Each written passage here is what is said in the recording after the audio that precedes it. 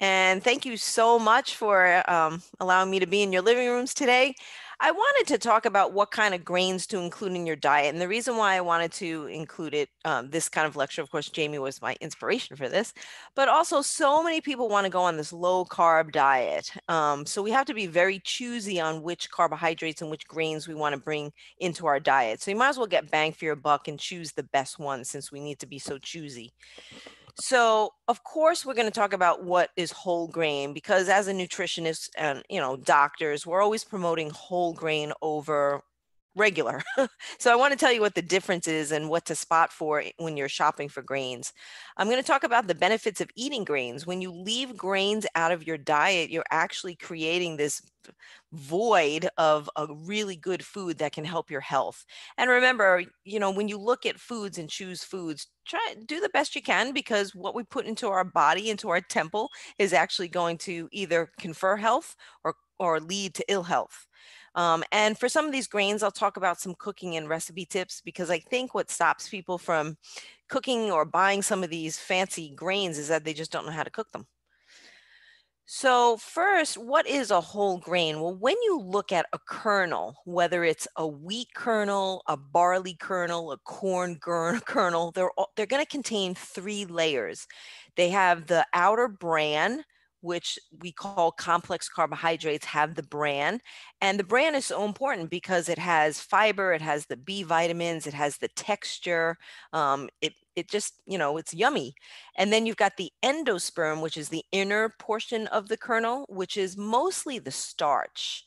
And then you have this little tiny section called the germ, and the germ is interesting because that's where the actual plant can grow from the germ. And the germ is so important too because it's packed with more vitamins, and it also has the good fats, like the linoleic acids. It has vitamin E, so it's really good for us. So when we refer to something that's 100% whole grain, that means you're eating a product that has all three layers: the bran, the endosperm, and the germ. If you get something white or refined, they've ripped it apart. They've taken the bran out, they've taken the germ out, and all you're ending up with is the starch. And then what's so ridiculous is that the food industry will put in the vitamins. It's called enriching or fortifying. So you might have like a cereal like cornflakes, which might be tasty, but it has really no nutritional value. So the food industry has to put the vitamins back into the cereal that they ripped away, which, just doesn't seem to make sense. So when you look at your health and grains, you got to look at certain things. And the number one thing is fiber. Dietary fiber is so healthy for us in so many different ways. We Americans don't eat very much fiber. According to the dietary recommendations, we're supposed to be eating, if you're a man, between 30 to 38 grams a day. And if you're a lady, between 25 to 28 grams of fiber a day. But the average American only eats about 14 grams of fiber a day, and that's not good because what does fiber do?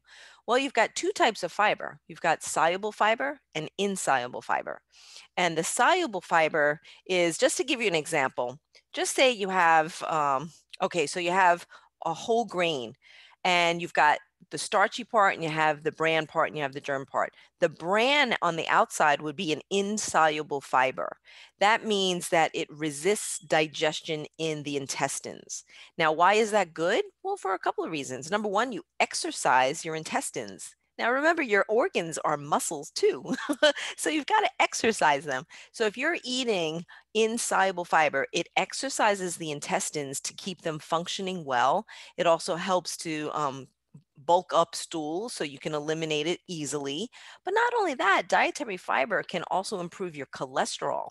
It can also improve your blood sugar. So if you do have conditions like high blood pressure or diabetes or pre-diabetes, increasing your fiber can actually help to decrease those parameters and help you feel better. Also, fiber helps you to feel full because it's an indigestible product. Your stomach kind of holds on to it a little bit, and then you feel that bulk in your stomach.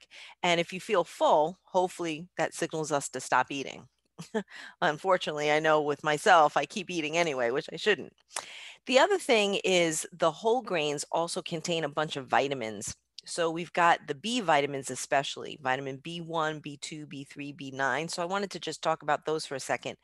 Vitamin B1, which is called thiamine, is such an amazing vitamin. And what it does is it participates in carbohydrate metabolism. And it's very rare that you'll find a deficiency of thiamine in the United States unless you have surgery or issues like alcoholism and things like that. You rarely find a deficiency, but it's very good for our brain. It's very good for metabolism. So that's another good reason to have whole grains. Riboflavin, believe it or not, riboflavin is good for our skin. It's also good for that metabolic pathway called the Krebs cycle. So again, it's involved in metabolism. Niacin, well, if there are any cardiologists out there, cardiologists love niacin because it actually helps the heart. So niacin is also a very good B vitamin. Folic acid or folate, amazing vitamin. Not only does it prevent anemia, but it also helps your heart because it helps to lower something called homocysteine, which is a natural byproduct of metabolism. And if it gets built up in your bloodstream, it's not good for your heart. Then you've got vitamin E, which we know is an antioxidant. It's a fat soluble vitamin.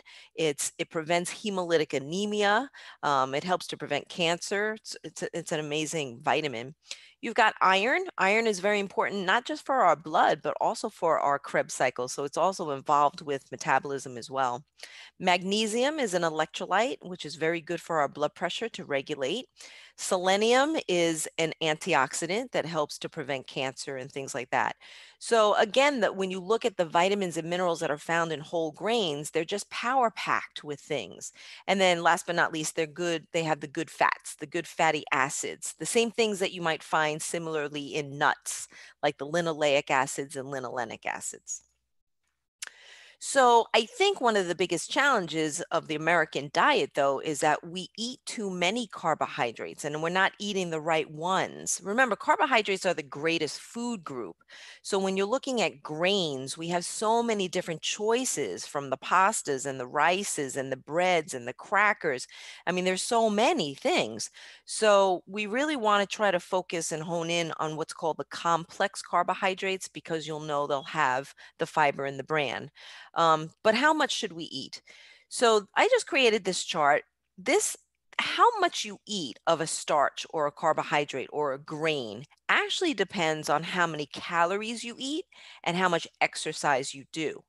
So this is just this isn't set in stone, this chart. It just gives you a nice template, but I'll give you an example. So just say I follow a 1200 calorie diet, but I do a lot of high intensity aerobics or I go swimming or cycling, then I might want to be on that high end of that starch intake, 5 servings. That would be good. If I decided on a certain day that I'm not going to do any exercise today, I'm just going to be a couch potato, then I might actually decrease that 5 servings to 3 servings. So, serving sizes, you should play around with them. And the only way to really play around with your serving size is you need to know how much you're eating, which means you need to track yourself. And that's what most people don't do. They think they know what they're eating, or they have this routine of eating the same thing, maybe for breakfast or lunch, but then they kind of blow it with the snacks. So the more that you can self track yourself, the better it is. So now you might be saying, well, okay, so Lil, this says 1200 calorie diet. I should have 5 servings, but how big is the serving size? Well, that's a good question. The serving size depends on what product it is. So if you have a whole grain piece of toast, one slice is about 1 ounce. Now, what's tricky about the food industry is that it's very difficult to find a slice of bread that's only 1 ounce. Most of the sizes are about 1.5 ounces. So you're already getting, a serving and a half. And I think that's what's contributed to some of our overweight issues. Not that I'm saying that you have it, but this is the population I deal with. People want to lose weight. And that's because I think they're eating more, even by accident. So that's why read your food labels. You're not just looking at the ingredients, but you're also looking at the serving size. Then when you look at the grains, whether it's rice, pasta, couscous, things like that, half a cup would be equal to 1 serving size. Okay, so just to give you an example, just to go back again, if I was doing 5 servings of a starch or a complex carbohydrate, that's what, 2.5, right? 2.5 servings. Think about it. If I'm having half a cup, if I'm having oatmeal for breakfast and then I'm having a sandwich for lunch and then my Italian husband wants pasta, I'm probably going to overdo that starch serving. So that's why we tend to overdo our complex carbohydrates or our starches. This also gives you some other examples. A lot of my clients like crackers. I like crackers too. And there's so many amazing whole grain crackers out there now. But you really have to watch the serving size. 5 crackers is about the serving size. So when I say 5, that would be about the size of, let's see if I can just give you an example. So I have my cell phone here. I don't know if you can see my cell phone, probably just this little piece right here. That would be 1 serving. Okay, so I can have 5 of those. But we know crackers are almost addicting. They're almost like chips. So you can tend to overeat crackers. So be careful. Take out your serving size and then you'll know that's what you're going to eat. Now, popcorn is cool. I like popcorn. Of course, try not to put all the butter and salt on it, but popcorn or corn is a whole grain. So 3 cups of air popped popcorn is actually 1 serving size. So that's why that's one of the most favored, snack items for people that are trying to lose weight, because it is a whole grain and it looks like you're eating a lot because you get 3 cups. And then I do have a lot of my clients that like to eat like tortillas and wraps and things like that. Some of the wraps are huge. So you have to make sure the diameter is only about 6 inches. So get the smaller ones.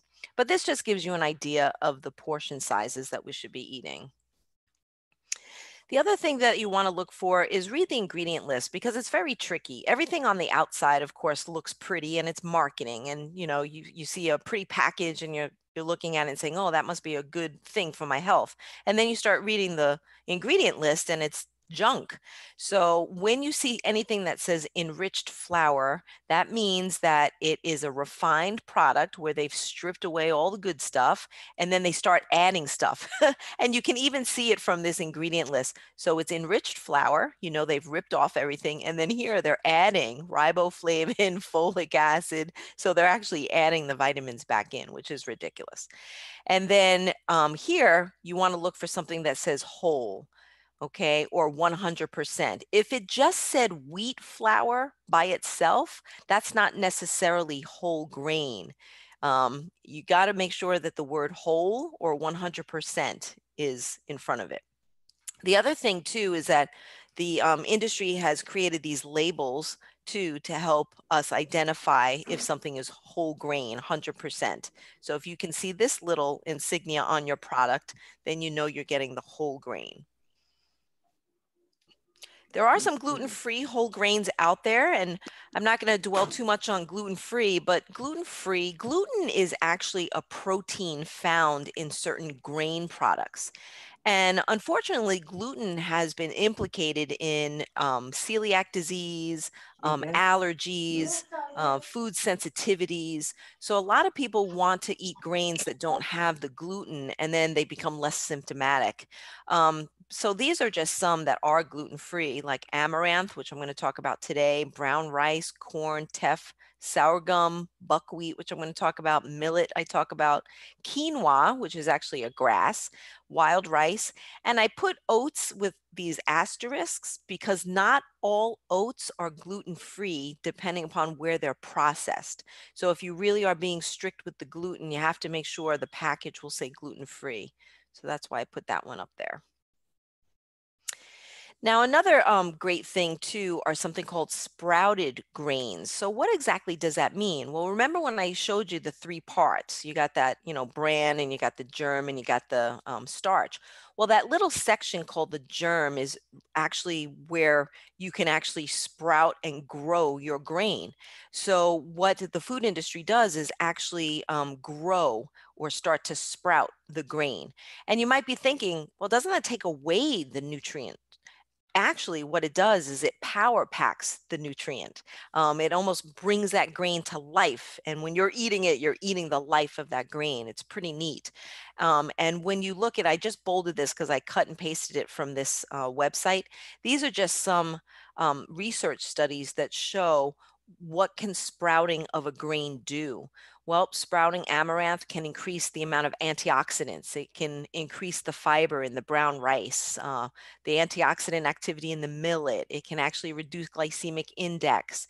It can actually increase some of the absorption of folate, which we had mentioned. It decreases blood pressure, etc. So there are health benefits associated with buying products that are sprouted. So there aren't so many of them on the market. You just have to kind of take a look at the package. I know the Ezekiel breads have been around a long time, so that's the most common one that my patients and clients eat. But there are also even sprouted pasta, and I saw this actually in Publix. I was really shocked and happy about that. So again, it's just another suggestion. If you're going to get bang for your buck and you decide, well, I want to have my bread to have a sandwich, okay, maybe do a whole grain sprouted bread.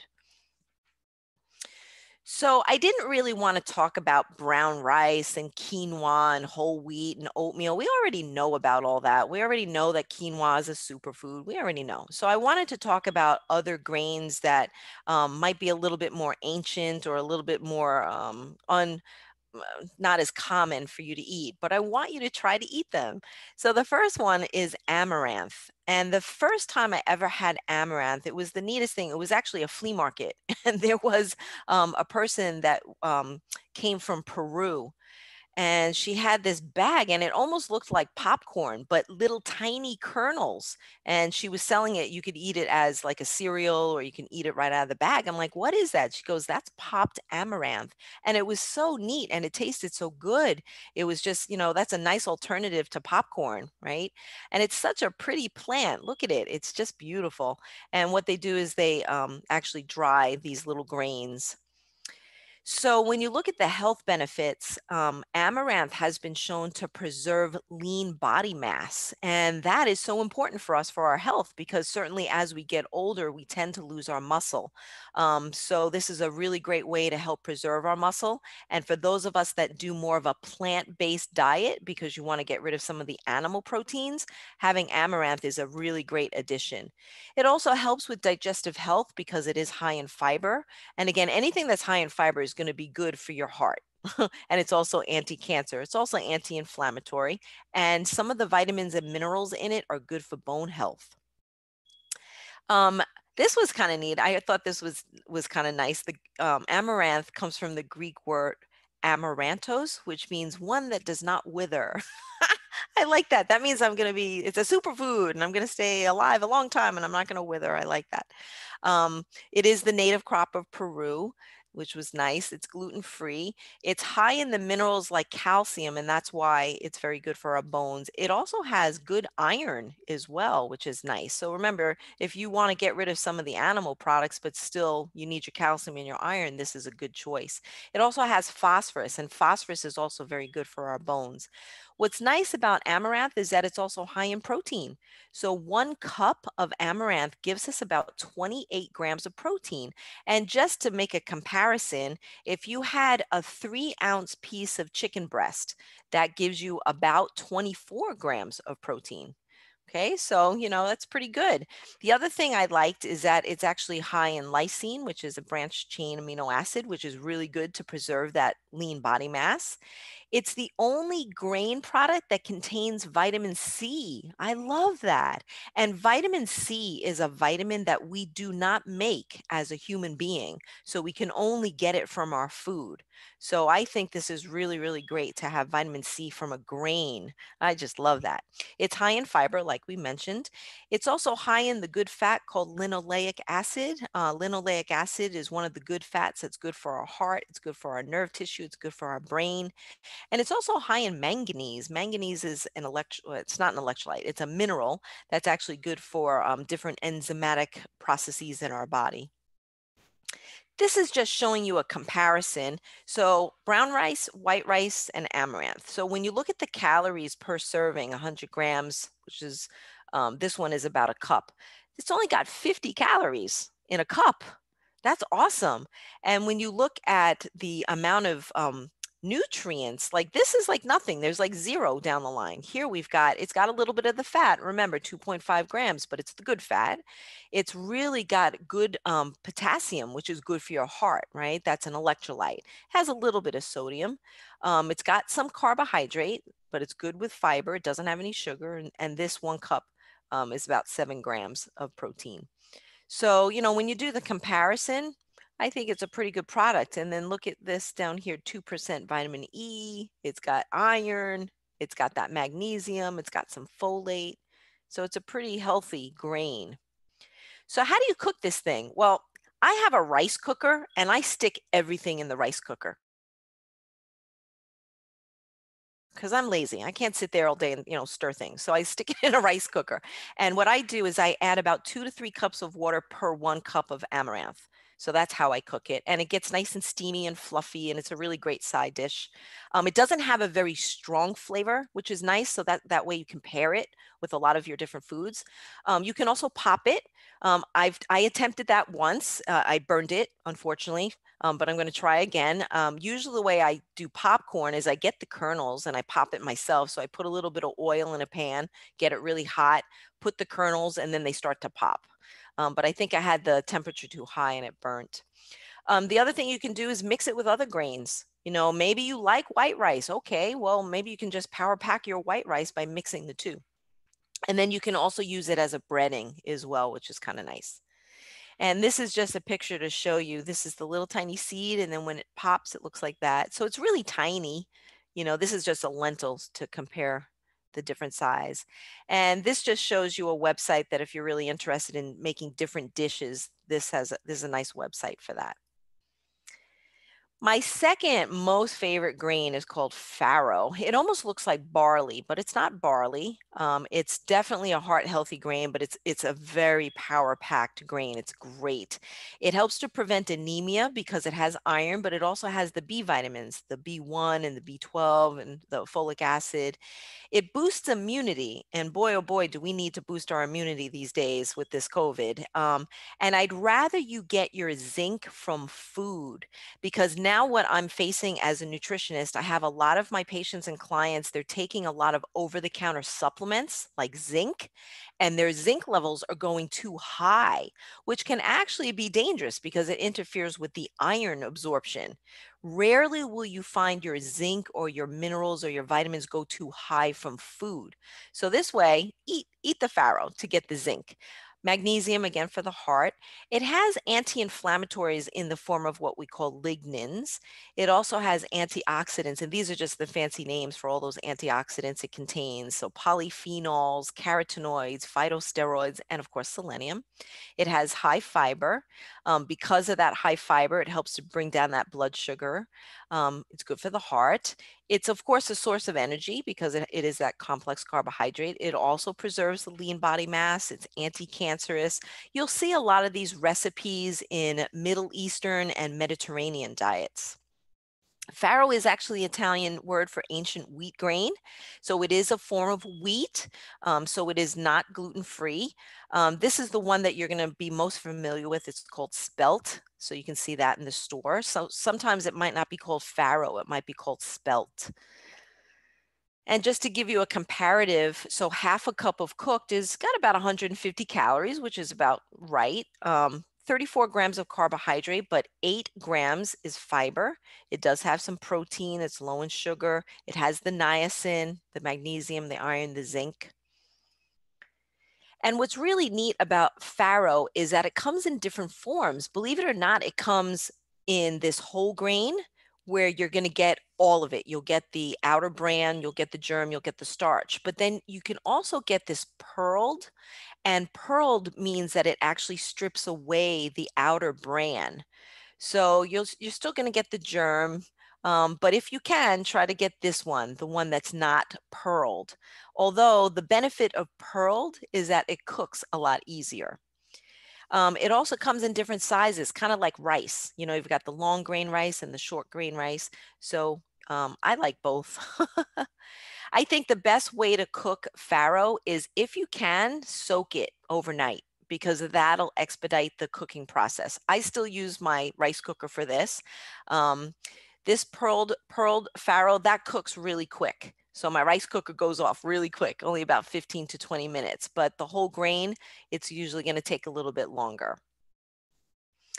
These are just another website if you want to look for different recipes. But again, the way I make it is I cook everything in my rice cooker and then I'll make a salad out of it, or I'll put it in my salad, or I'll put it in my soup, or sometimes I'll just make it as a side dish. So I'll put some cut vegetables in it, or I put nuts in it, make it Mediterranean. So I might put some raisins in it.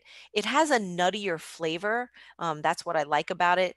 And I really do enjoy this also for breakfast. So instead of oatmeal, I make farro, and then I'll put a little bit of protein shake in it and maybe a little bit of honey or a little bit of syrup.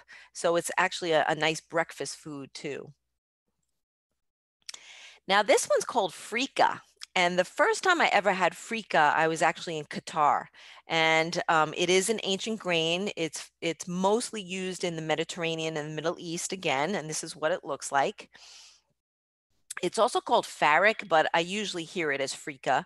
It's actually a sun-dried wheat, so it is a whole grain. It's a wheat, but it's sun-dried, and that's why it gives it that roasty kind of nutty kind of flavor, which is nice. And this one though is gluten-free. It's been touted to help with weight loss. I think they all say that though. And just as an aside to that, if you eat a bunch of freekeh and farro, it's going to contribute to weight. You still have to keep it under control in terms of the portion.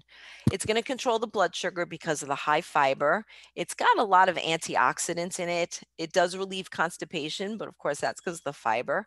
It helps bone health, heart health, and it also helps the lean body mass. And it contains something called glutamine, which is a different amino acid, which is really good for strength and endurance.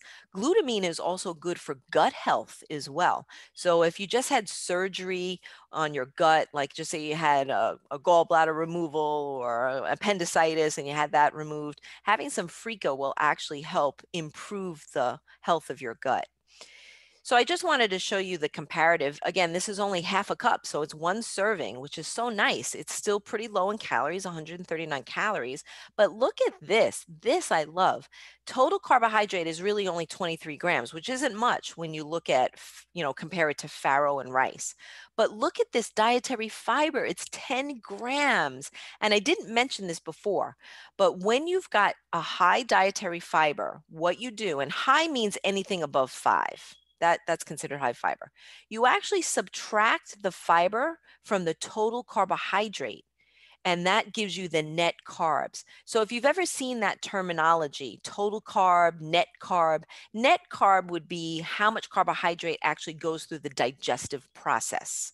So when you look at this product, I subtract 10 from 23. That means the net carbs are only 13 grams. That's amazing. So if you have half a cup of a whole grain and only get 13 grams of carb, that can definitely fit in a low carb diet. And look at this, the protein, again, beautiful amount of protein. And this part I love too. It is very high in potassium. And what exactly does potassium do? It's an electrolyte. So it interchanges between sodium and potassium. It's good for muscle contraction and heart contraction. And it helps with blood pressure. So it's really high in potassium. It's got the zinc. I love that. And 31 milligrams of zinc. For people that are on have COVID prevention, a lot of doctors are recommending that people take between 30 to 50 milligrams of zinc a day from a supplement. Well, hey, I'd rather you have Freekeh instead. So do Freekeh for your zinc. It's got some calcium, which is nice, half a cup, especially for those of us that don't do a lot of dairy products or drink milk. We have to find calcium from other sources, just because we need so much calcium in our diet. We need like 1,000 to 1,200 milligrams. It has good iron. And again, it has all of these lutein and zeaxanthin. These are good for our eyes. It helps to prevent that macular degeneration. So it does have antioxidants, but even more specifically for your eye health. So I love Freekeh. So how do you buy it? You can buy it either whole grain or cracked. And cracked just means that they crack it. They literally crack it. And that helps to reduce some of the cooking time, which is nice. You might want to add a little bit more water. That's what I do. So I do like a 2-to-1 ratio. So about 2.5 cups. But again, my rice cooker does the magic. And it looks like this. It almost looks like a couscous or a quinoa. And again, it has that nutty kind of smoky flavor. It's really, really yummy. And I just wanted to give you the comparison between farro, because that's my other favorite one, and the freekeh. So it does have a little more calories, but again, it's so power packed with the fiber.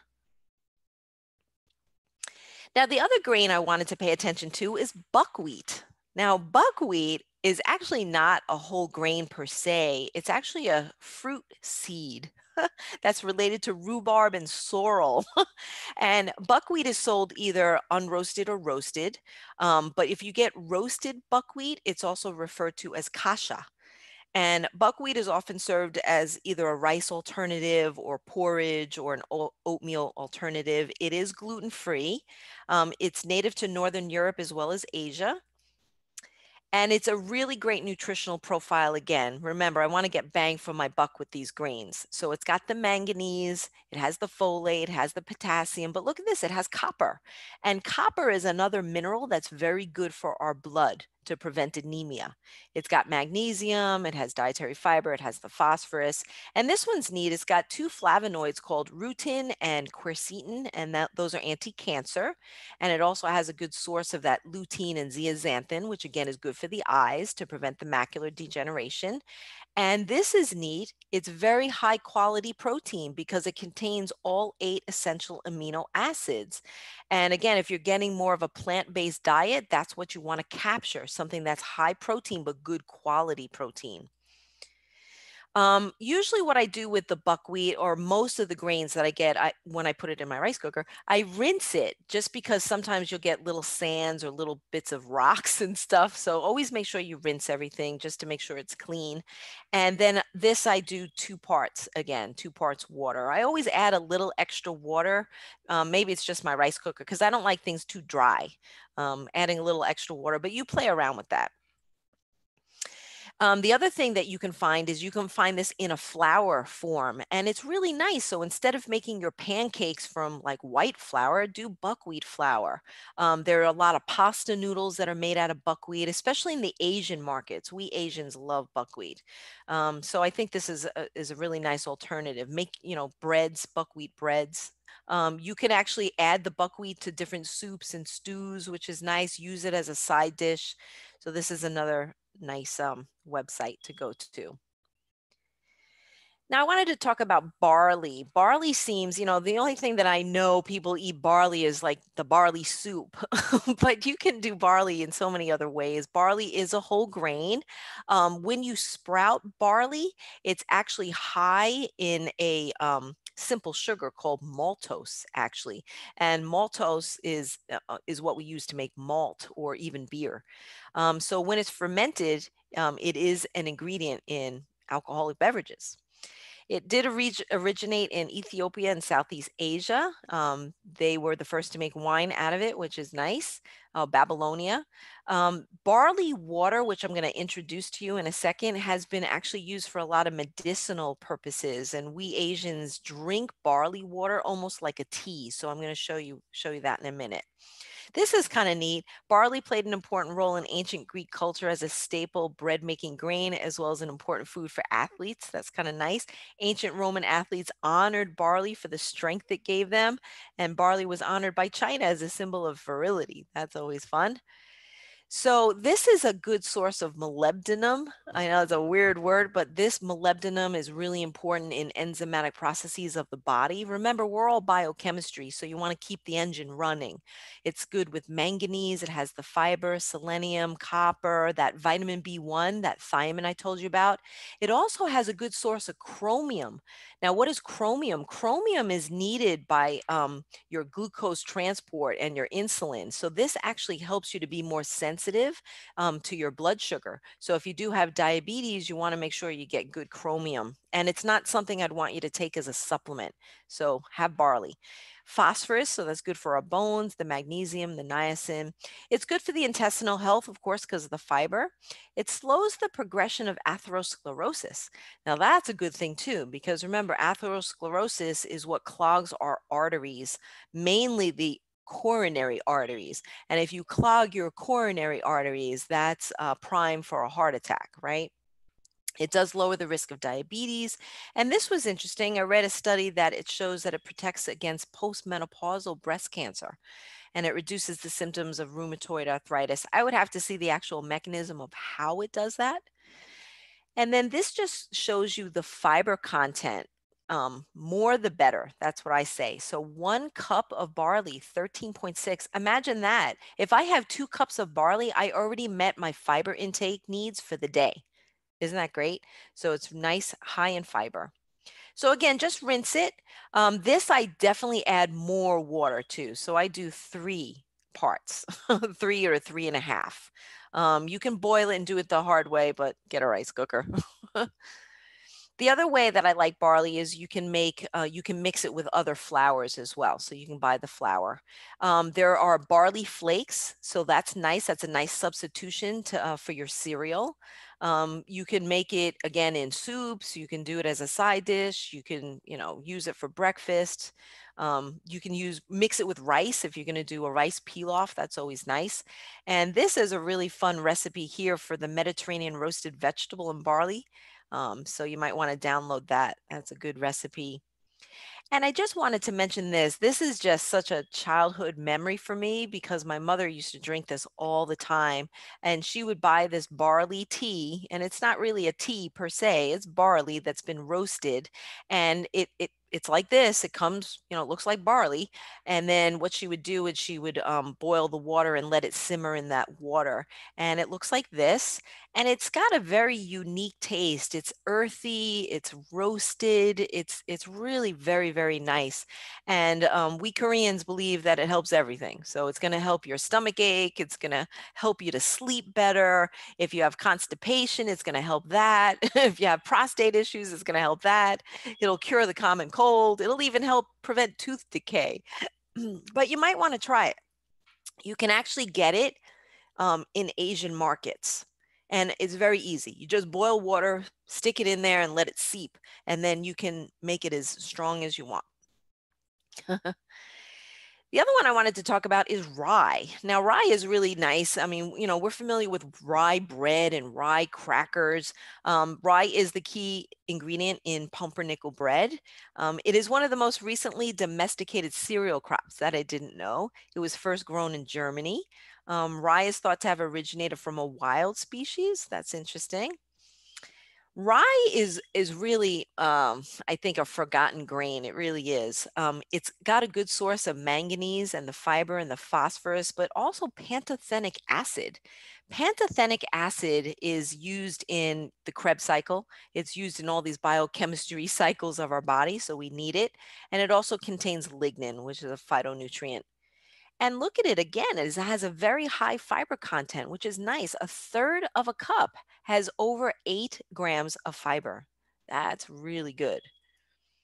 So again, the higher the fiber, the better it is for your heart health, your GI health, your blood sugar health. It helps to reduce cancer. It may be protective against childhood asthma, but I wouldn't know the mechanism to that. That's interesting.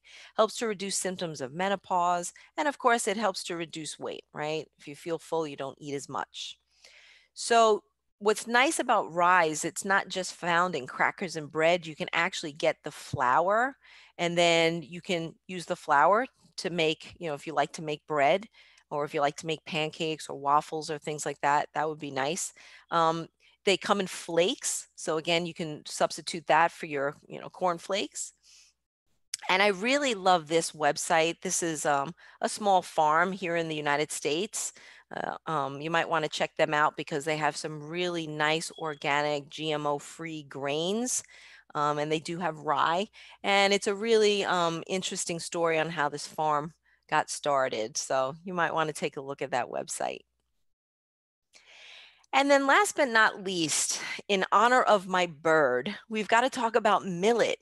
So I have a parrot and he eats millet all the time, but it's not just for birds, but this is definitely a grain that is really forgotten in the American diet. It's more common if you look at recipes from Africa and Morocco and places like that. Millet actually isn't a grain per se, it's actually considered a seed. It is gluten free. They do make breads out of them. You can make it like a side dish. You can use this, in substitution for oatmeal and things like that. They have different colors. That's what's so nice about millet too. My bird is eating this one, but I kind of like this golden one. Millet, again, is so good for our blood because it's got copper, it's got the manganese. It's good for our blood pressure because the magnesium. It's good for our bones because of the phosphorus. So again, it's going to help our heart. It's going to help prevent diabetes. This is neat too. It helps to repair body tissues, and that's because of the manganese. Manganese helps to do that. Helps to prevent against cancer, prevents gallstones because it helps to decrease some of the bile acids that go through our gallbladder. Cook it again the way you would rice. You can cook it, and have it in as a side dish. The way that I've made this is I almost make it kind of like, again, kind of like my farro. I have like the same recipes and then I just change my grains just to play around with it. I've used it as a breakfast. So like oatmeal, I've done that. Um, I've gotten some millet flour to make breads and muffins because I like to cook, so I make bread. But I also like to cut vegetables in it because I put vegetables in everything. So I use it as a side dish, kind of like couscous. I use it as a couscous alternative. Again, try to do 2.5 parts. Again, so it does require a little extra water again. And this is a really nice recipe for the summer millet salad. I mean, look how amazingly good this hat looks. It's got the tomatoes, it has scallions, it has parsley, it has some cheese in it. It just looks so good. So really, I think the take-home message of this lecture is if we're going to follow a low-carb diet and we have to be really picky what we add in terms of our carb, try to be adventurous and go for the unique grains that you wouldn't typically go for. Don't be afraid of it. Hey, the worst thing that can happen is you'll burn it, right? Or it'll be too dry or too chewy. You just, and that's just part of cooking. You'll just have fun with it. Like, my popcorn that I burnt. So what? I'm going to try it again. And again, if you have a rice cooker or if you have one of those what do you call those, crock pots? I mean, it's so easy to cook with that. One trick is always rinse it with cold water. The other trick is if it's a whole grain, especially farro, you want to soak it. And that's for almost all grains that are whole grain. If you can soak it, it speeds up that cooking process. If you're following a gluten-free diet, these are some really nice choices because corn and rice gets very boring after a while. And just be really adventurous with it. Just add anything to it. A lot of these grains don't have very overpowering tastes, so it's going to take on the flavors of whatever you want it to taste like. All right. Well, I hope you enjoyed the grain lecture. Are there any questions? Anything in the chat? I don't see anything in the chat, but any questions? That was great, Lillian. Thank you. You're welcome. That was fun. I have a question about taste of these grains. Yeah. I know quinoa, and I fix that fairly frequently. My husband doesn't like it, but since I've been cooking it in the chicken stock, yes, he likes it, or beef stock.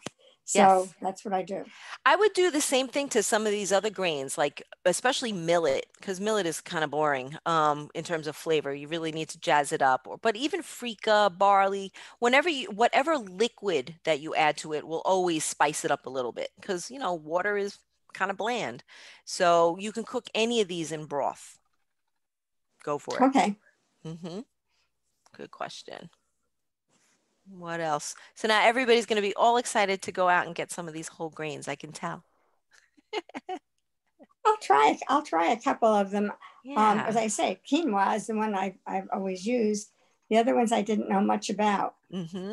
Well, cook it the same way. Because you know how to cook your quinoa, you're going to know how to cook these. It's the same way. You might just have to play around with your liquid just to see what kind of consistency you have. Quinoa is interesting because when you eat it, it almost has almost pops. in your mouth, you know? Yeah. Yep. Where millet is kind of like that. Amaranth is kind of like that. But farro is more like, tastes like barley a little bit, you know, that kind of consistency. So they all have different consistencies. Some of them are chewy, you know, but they're all very pleasant. And again, look at the health benefits you get from all these things. Yes. Yes. Good job, you guys. Thank you so much for coming today. It's just so fun to talk to you guys. I know sometimes I ramble on and on because, you know, I can't interact directly with you. So I feel like I'm just talking to myself, but thank you so much. I know you're listening and thank you for appreciating it. And it's a lot of fun. And next month, I think we're going to talk about what foods can help lower your cholesterol. I think that's really interesting too. So hopefully you'll join in on that one. Thank you All very right, much. guys. Thanks, You're Lillian. welcome. Thanks, you guys. Have a good day. Be safe and well. I'll see you You soon. too. You too. Thank you. Bye-bye.